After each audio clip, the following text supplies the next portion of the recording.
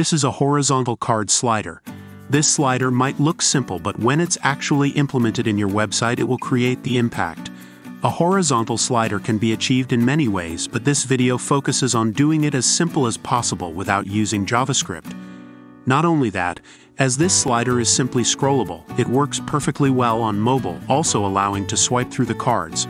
I created a basic HTML file with some mandatory tags like head, title, body.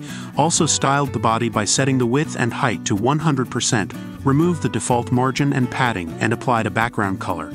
Also included some link tags for Google Fonts and icons. Next step is to create the center element. This element is just for video purpose. Next step is create the slider element inside which all the cards are placed. Then create the cards element, which acts as container for the cards. Then create a card inside which you can place the content. I created a basic content for the card. You can add the content as per your requirement. Next step is to style the center element by setting the width and height to 100% and aligning its children to the center using display flex as shown. Next step is to style the slider element by setting the width to 100% and height to fit content such that it is adjusted based on the cards and provide some padding at the top and bottom. Next step is to style the card element. I styled it by setting the width and height to 300 pixels, background to white, and using a simple box shadow, and adjusted its child elements to the center using display flex. Applied font family Poppins. Also provided a position relative. Then style the title. Then the subtitle.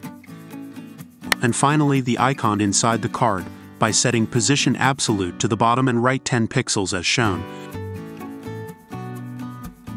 Once the card has been designed, next we will add some more random cards to the slider. I have added some cards with random content in it, as shown. You can add as per your requirement. We can observe that all the cards are aligned below one another. To fix this, we need to style the cards container element.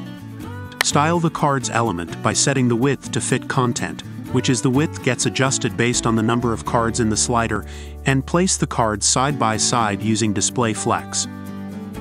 We can observe that there is no space between the cards, so we will add some margin to the card element.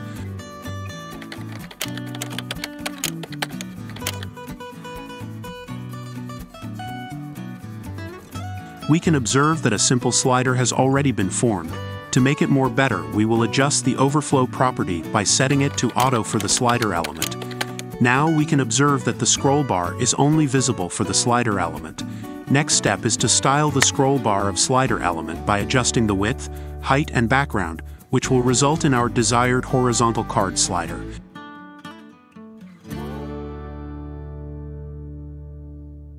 If you find this tutorial useful, then subscribe to the channel.